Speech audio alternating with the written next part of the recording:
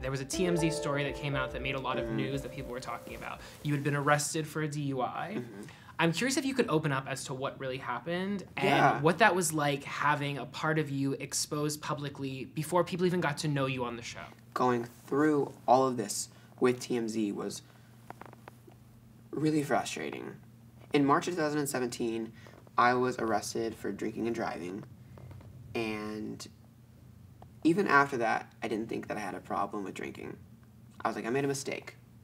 I got into a car after a show that I had drank probably a little too much more than I should have, over the legal limit, but I was still driving home because at that point in time, I thought that was okay. And I was 21.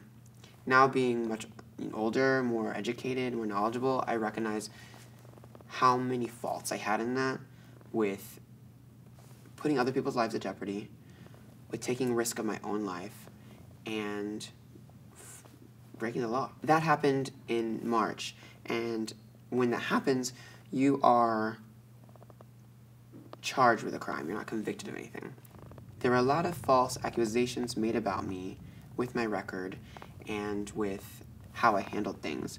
And I handled everything to my best ability with the people that were involved with my legal cases. And what was really hard for me was getting back from filming and seeing these articles posted, seeing these accusations made, and then seeing all of my friends repost the article. Because whether they were supporting me or telling anything, they were still reblogging, retweeting, reposting, sharing the article.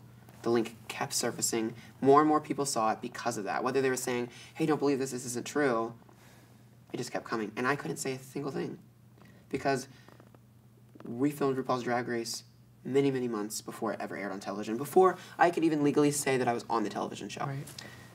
And I had to be completely silent. What kind of pressure did that put on you in terms of having this be people's first entry point to you, having not seen the show at that point? And it was really hard seeing people like repost that stuff and like talking about it and then creating comments about it and then commenting on it and then seeing my mugshot go viral.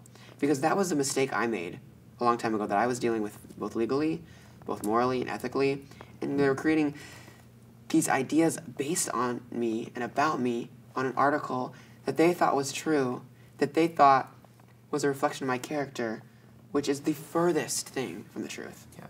And on TMZ of all sites. Of all places. Like, not exactly the paper of record. I was very flattered that they thought I was a celebrity enough to post the article. Thank you.